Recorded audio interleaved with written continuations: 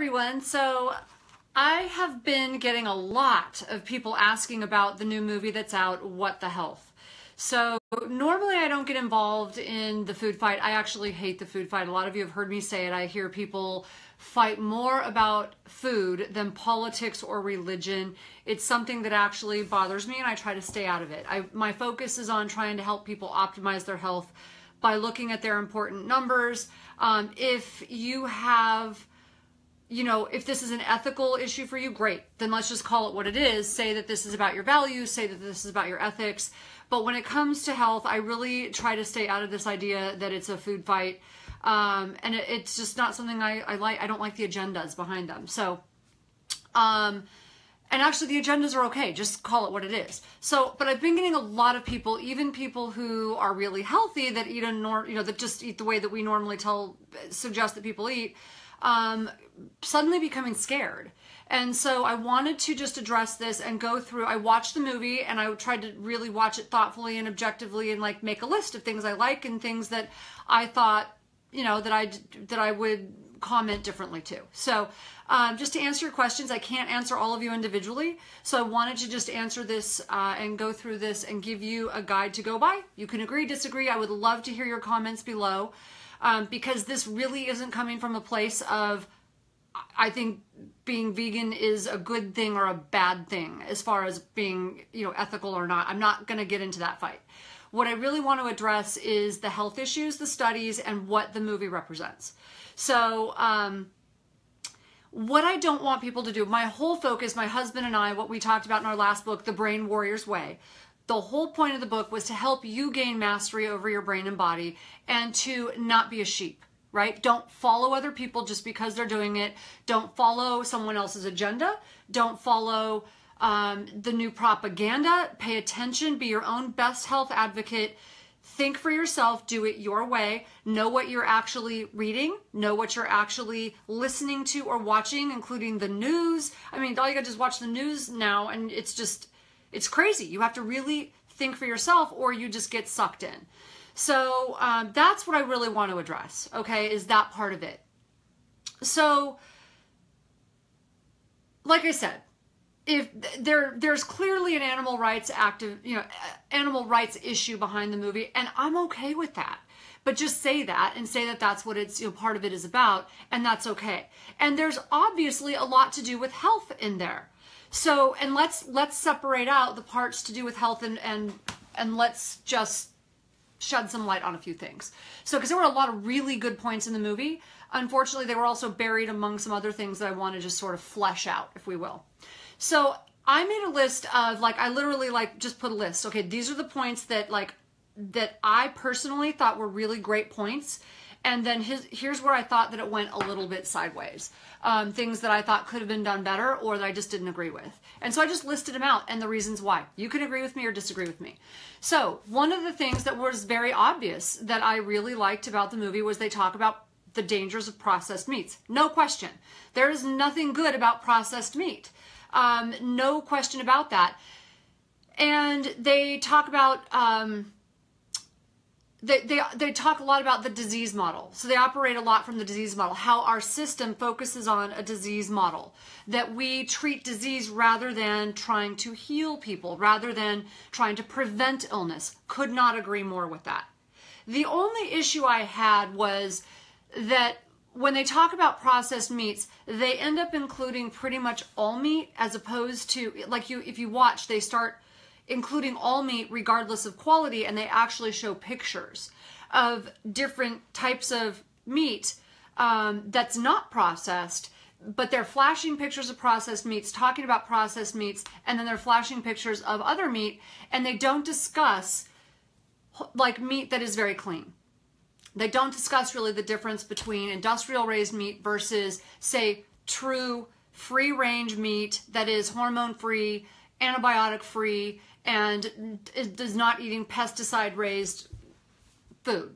So that's fed naturally. They don't discuss that. And that's what started to bother me. And then they start comparing processed meat to nicotine and cigarettes. Okay, I could understand that because there are some stats that maybe are similar. I could even buy into that. But then throughout the movie, what I didn't like was that they would continuously flash pictures of, say, chicken grilling while they talked about tobacco, and vice versa. They would show pictures of cigarettes and things like that while they're talking about meat. And so those two things, if you know anything about like NLP, neuro-linguistic programming, or even just advertising, right? They're creating those links. That kind of bothered me. So let's see. The other thing I didn't like was that it was a little bit one-sided. It wasn't a little bit one-sided. It was one-sided. Now, they're trying to make their point, so I understand that they're trying to make their point. But if you really want to make a point, then you would make your point more valid if you actually interviewed the other side. So when I was trying to, I've done the extremes. I was vegan for several years.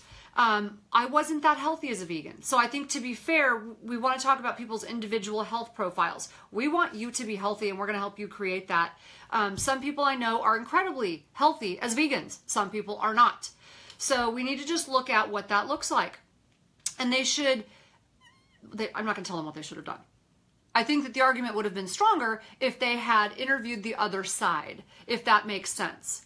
So when I was, going to these extremes, I did the whole caveman thing. I did the vegan. I was vegan for several years, and I wasn't quite getting what I needed. And I literally started interviewing. I've got so many health mentors that I truly respect, including one of the doctors who was in the movie. Dr. Joel Kahn is a dear friend of mine. He's vegan. He is a cardiologist, and he is my go-to person if I'm working with someone who's vegan. He's great. Okay, so I thought that what he said in the movie was pretty rational. I also know that they take clips and sound bites of what, people's interviews. So I know how that works because they do it to my husband all the time, and it's quite annoying. But he was pretty rational with what he said, and I know that they didn't post everything that he said. They take what they want of his interview. But I actually like what he said. I would have liked it better if they had included Dr. Hyman and another cardiologist who I respect very, very much is Dr. Houston, who is not vegan. Okay, he's actually more of a caveman. And then there's also Dr. Davis, Dr. Perlmutter, Dr. Cordain, and of course my husband. And the reason I would have liked it if they had included some of those interviews along with all of the vegan doctors is not because of a food fight. It's because, to be really fair and really honest, all of them get amazing, amazing results with their patients. I know this personally. I know it to be true. They turn people's health around every day. I see it. I know it to be true. Okay. So what is the difference? Now, one thing, the things that they talked about in the movie were accurate. Getting rid of, some of the unhealthy fats and getting rid of the processed meats, no question. Not eating a protein heavy diet, no question. But what they all do is they all get rid of all of the garbage. They have people eat clean. And what I don't think the movie did well enough was talk about the benefit of truly eating clean, even if you're a vegan. Okay, so that was where I had a hard time with it. So whether you're vegan or you are eating 20 to 30% very clean protein, one of the things you really need to focus on is that the plant-based foods you eat need to be clean too. The meat needs to be clean. The plant-based proteins need to be clean. And so that really kind of bothered me. And it was a little too one-sided for me. If I were actually, as an objective person, someone who is trained to sort of like analyze things, I'd be like, it's too one-sided for me. They're obviously have an agenda. So, and I would say the same thing if it was the other side, because I've said the same thing to the other side. So just to be fair, I want to just put that out there. One thing I liked was that this was good and bad. This was a point. They talked about chicken. This was actually my friend Joel Kahn who said this. Chicken increases cholesterol based on volume. He didn't say it increases cholesterol like just in general. He said based on volume, because it is eaten so much that is what they're seeing an increase in people's cholesterol based on that. The only thing, and I have a feeling that they cut him off and only used what they wanted to. That's just my sense because I know him. He did not talk about quality at all. And he also did not talk about the fact that most of the doctors in our realm do not advocate that you eat large amounts. So if we're talking about being healthy, now, does the average person go out who doesn't have any education about being healthy? If this is, you're just getting started on this journey, maybe you do think that it's okay to eat 50 or 60% of your diet in those kinds of proteins. Probably not the best thing, right? So that's why we actually help people understand you should be thinking of very clean protein like medicine. You take it in small doses. And I do agree with them on that. You don't need nearly as much protein as people think you need. The average, you know, I don't know if it's the protein industry who like promoted, I don't know who promoted that. This idea that we need massive amounts of protein, it's not really accurate. Like, new thinking is that that's not accurate. You do need small amounts of very clean protein. So that was a good and a bad thing. But I really wish they would have, again, said that quality matters. I thought they did a great job on dairy. For whatever reason, I thought that was the best section in the movie. Maybe because there's more studies that are very clear on dairy.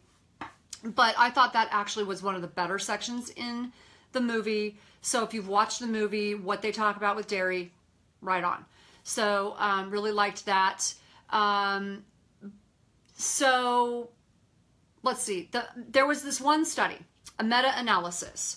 He actually shows the study. Now, I'm not saying this is a bad thing. I'm just saying I couldn't find it. So if someone else has found it, if I watch a movie and someone shows me something that scares me, I'm going to go check it out.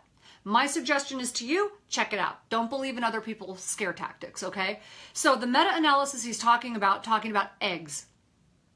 For a long time, eggs were considered just terrible, right? Well, they're not anymore. New studies have shown that eggs are actually not that bad. Not only are they loaded with nutrition, but the studies have shown that eating dietary cholesterol does not increase serum cholesterol nearly as much as we thought it did. In fact, it's very, very minimal.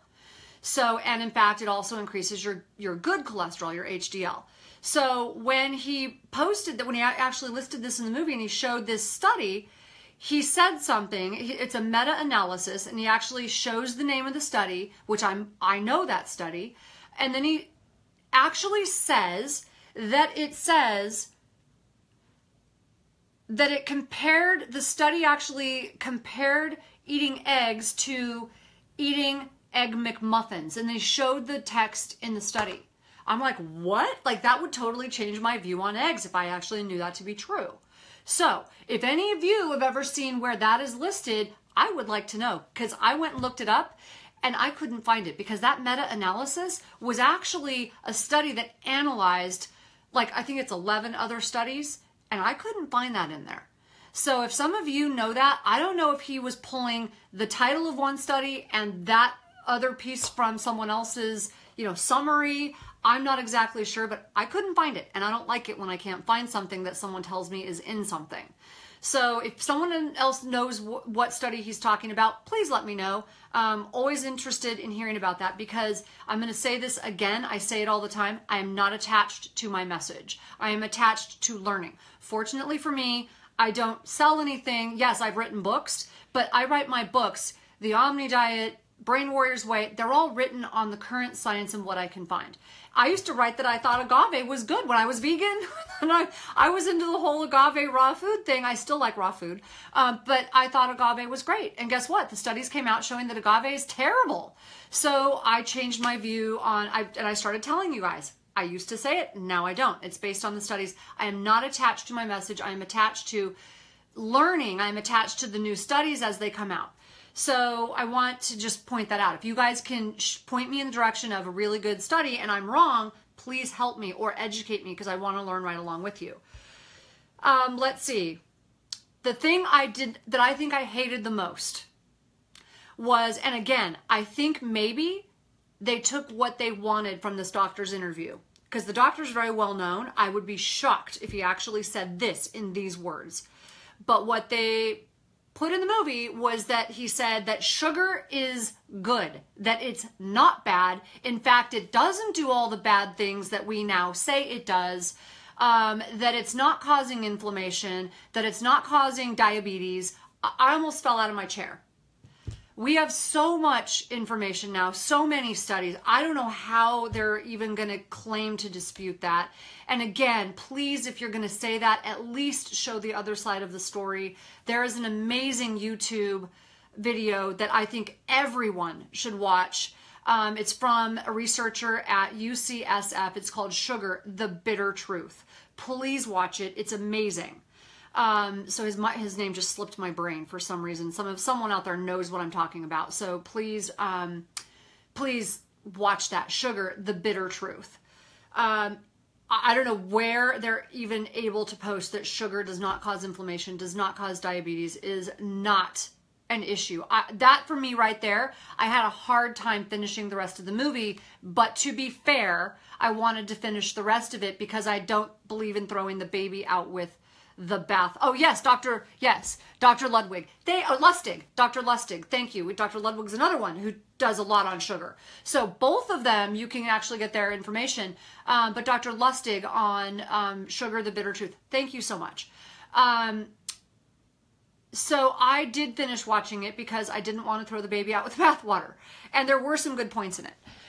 So one thing they didn't talk about, which I thought was really important, was, yeah, sugar can be really, they demonized fat instead. So they went back to the old model of demonizing fat. In fact, they went on to say that they think what's going on now with us, everyone that talks about fat being good, me being one of them, that it's a travesty, that it's wrong, and that it's sugar's actually fine, that we're steering people away from sugar. I'm hoping that he meant to say carbohydrates and he was referring to the good carbohydrates and he didn't actually mean sugar. I'm hoping someone sort of took sound bites out of his interview and posted what they wanted to. So I'm hoping that it's just my thought. I don't actually know, but I will say this: eating sugar along with fat is actually really bad and inflammatory. And yes, it's bad. So we do tell you that, but eating healthy fat, there's just enough evidence now. Again, Dr. Hyman has like so many studies in his book, but once again, they did not go into the differences between healthy fat and unhealthy fat. They said a little bit about saturated fat, not a whole lot, and they said a little bit about trans fat, but they really didn't differentiate like avocados and olive oil and all these really healthy fats. We know the Mediterranean diet that people are healthier that eat like that.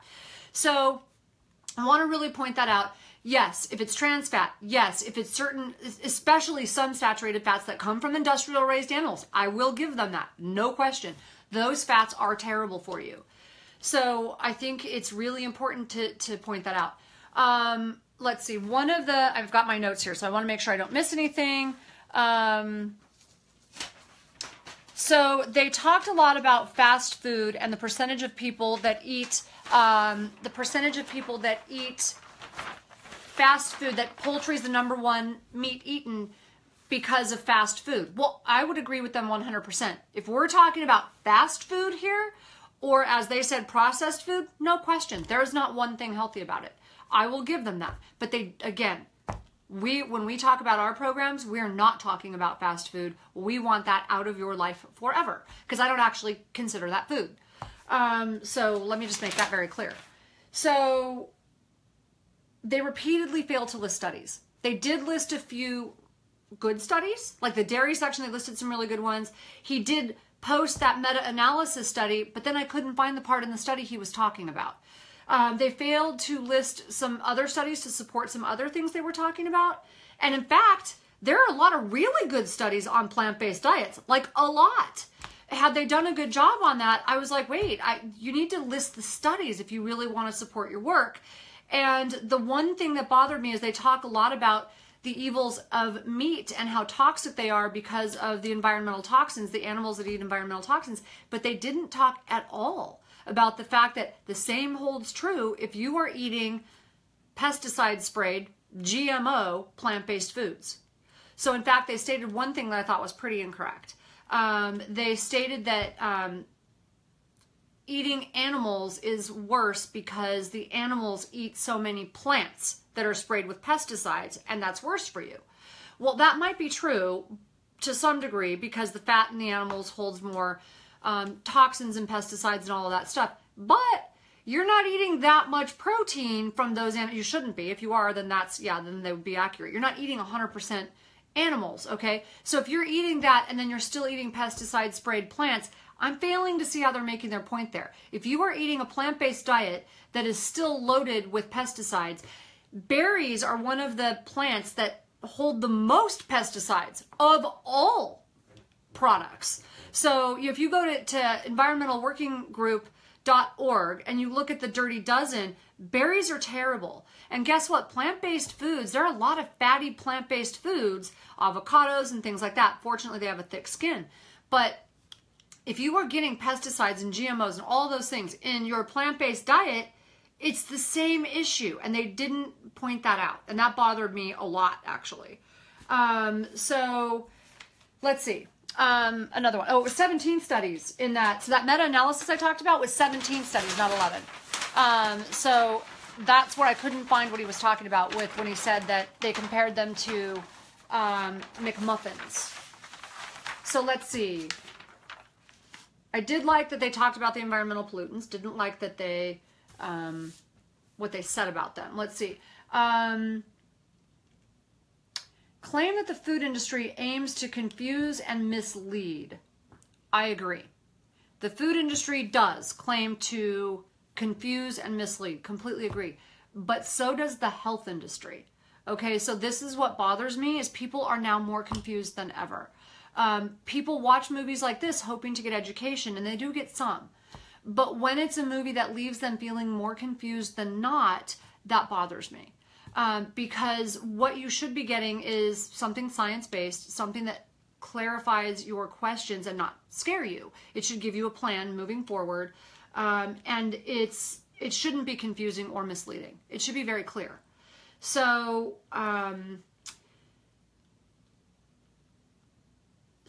they also, they made it sound like it's only meat. Again, the vegetables, if they're not clean, that's a problem. And then they went into this idea that the scare tactic, which I've heard this one over and over and over, and I want to clarify this.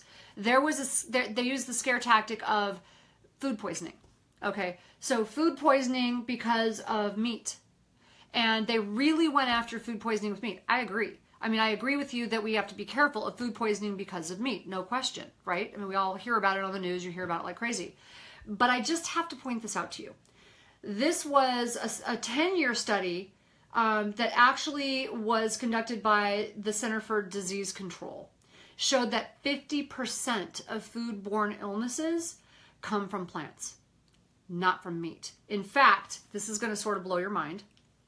50% come from plants. 1 in 5, only 1 in 5 come from meat and poultry. Salmon, E. coli, norovirus, Hep A, Giardia, rotavirus, those are just a few that come from plants. In fact, there was I'm not going to name the restaurant, but it's a very well-known health food restaurant known for doing farm to table, seasonal vegetables. In my area, 200 people got sick from their spinach salad. So this happens a lot with imported lettuces and spinach and strawberries and things like that. So now I will give them this. It's a much smaller percentage, but the highest death rate does occur from poultry when people do get sick. It's a much smaller percentage of people that get sick, but there's a higher death rate.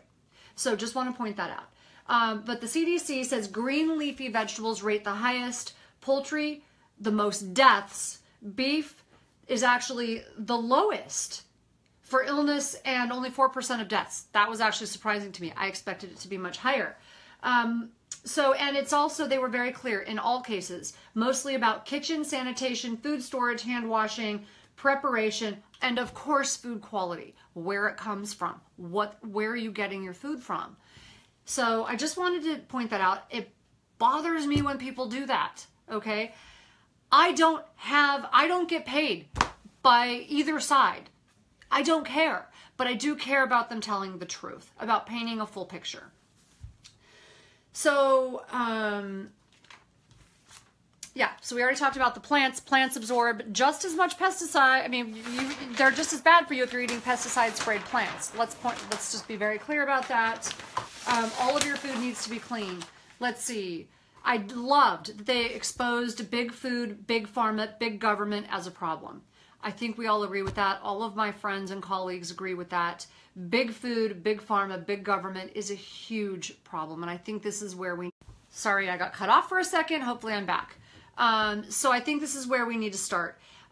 They also went after antibiotics to animals. I agree. 70% of the antibiotics in our country go to industrial raised animals. I agree. We should really be trying to not support that industry and be focusing on totally free range or organic, naturally raised, antibiotic free, hormone free meat, and you should be eating much smaller amounts to be healthy. Not because I'm not making it a judgment call, I'm just saying for your health, smaller amounts and higher quality is much better if you are a meat eater. If you're not, great, just be healthy and do it. Government promoting, this bothered me, and I actually like that they actually exposed this. Government that actually promotes programs, our government actually has programs that promotes foods, and they actually pass laws against speaking out about dangers of certain foods that are bad for you. I was tripped out by that. So we have lobbyists. I knew that we had powerful lobbyists, just like the tobacco industry. And the whole rationale was people should be smart enough to decide for themselves. Okay, but they're not. Okay, what about children? What about low socioeconomic areas? That's not necessarily true. So to have laws speaking out against sort of bashing those foods, and it's all because we know what it's all because of, right? I don't need to say it. So it's a big business. I like that they exposed that. The pharmaceutical industry controls how doctors are managed. That is absolute. How doctors manage patients. That's absolutely true. The pharmaceutical industry controls how doctors manage patients. That's true. And they actually have a lot to do with medical schools. So I think this is a big part of the problem. Why don't doctors recommend lifestyle change? And why don't doctors, I'm always asked that question. Why don't doctors teach more about nutrition? Because they don't learn it. They learn about medication. They learn about illness, not about wellness. So I do like that they put that in there. They don't show any downside to a vegan diet. And that is, I thought, one thing I didn't like, and one thing I thought that was sad, because I'm gonna actually just go from the standpoint that we see 4,000 patients a month, and we don't have a vested interest in your diet. I just don't. Other than I do have a vested interest in your diet. Sorry, got cut off again. No vested interest in whether or not you decide to be vegan or a caveman. What I have a vested interest in is your important numbers. Get your blood checked. If you're gonna be vegan, just do it in a healthy way.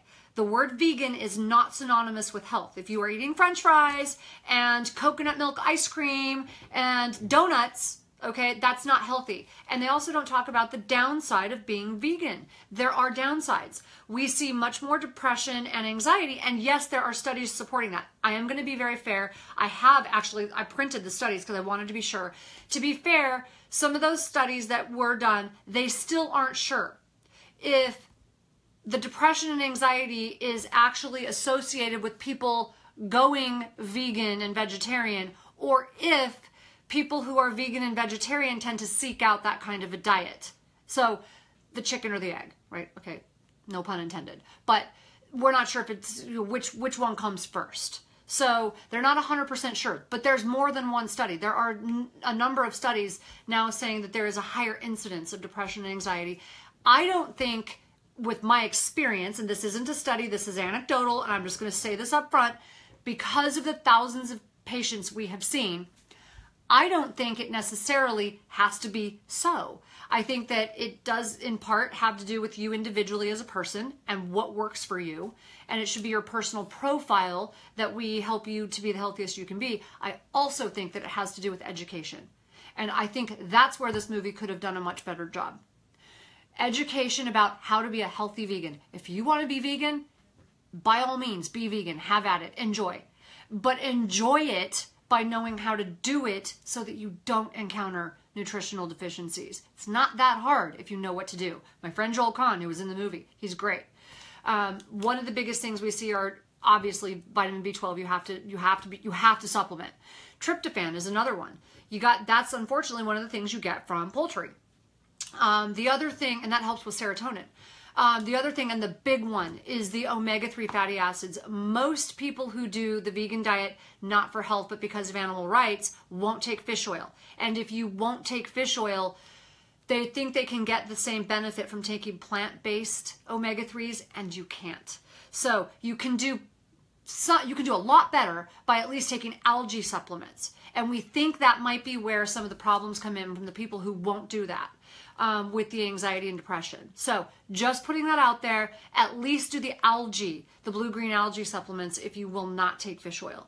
But the people we have seen, that's the problem. The other problem, yeah, your cholesterol will drop. In most cases, your cholesterol will drop. Not always. If you are eating a lot of rice and pasta and bread, your triglycerides will go up and your bad cholesterol, the density of the cholesterol will go up in a lot of cases. But overall, if you're doing it right and you're not eating a lot of those starchy carbs, your cholesterol will drop, sometimes too low. And that can cause some anxiety and depression from what we've seen. So that we've actually seen people's cholesterol get so low that they're not producing the hormones they need to be healthy, happy, vibrant. So you need to be aware. That's what I mean by you can be a vibrant vegan. You just need to be educated. Just like with anything. Just don't do it blindly and don't take someone else's advice. Be your own health advocate. Just know what you are doing, get the advice you need, and, like I said, this can work for you. They made this comment, cows eat more GMOs. What? Like, I have no idea what that means. Industrial raised animals, yeah, they eat garbage. It's terrible, and you shouldn't be eating those. But GMOs are GMOs. So if you are eating plant-based diet that are GMO, then you are eating GMOs. So I'm confused about that comment. They also didn't discuss, thing I don't like, they did not discuss. It's like, go plants and you're going to be all happy and free of problems. That's not true if you are eating, especially things like a lot of corn and soy and cheap oils. And I'm sorry, you're going to increase your inflammation. So sugar, it's going to increase your inflammation and it's not going to take very long. So, and then I think they went off track when they started the whole civil rights issues. He went off track with this whole thing about some of the pork industry having their plants and what they were doing with their plants in certain black communities in the South. And I'm like, it went totally off track because I know a lot of poor white farmer and farming communities, and I'm like, wait, what? And also the entire Mississippi River. If they've done studies where all through the Mississippi where obesogens are in the water and those communities are heavier, they are sicker, and they're not all black. So I think making it a civil rights issue went off track. Maybe a socioeconomic issue, but maybe I speak out of turn there. I thought that was a little odd. Let's see. What else was there? I thought there was a lot of good information, but it was a little bit buried under a lot of hype and propaganda.